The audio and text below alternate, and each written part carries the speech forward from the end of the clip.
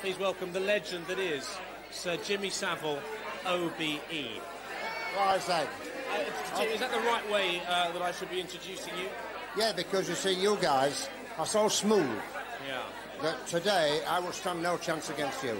Okay, now You're so smooth. it must be a very emotional moment for you, this being back here today. It is. Top of the Pops is something very special. It will always be special.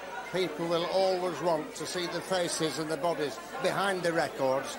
So that's why Top of the Pops will last forever. And this suit, Jim, is this a suit that you wore on the very first show? No, I wore this in 1966 when it moved down here, when it went into colour.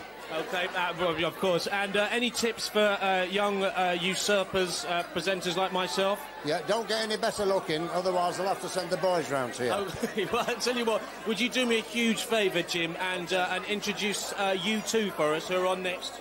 Okie dokie. Well, as it happens, would you believe Dave Stewart in the backing group, yeah?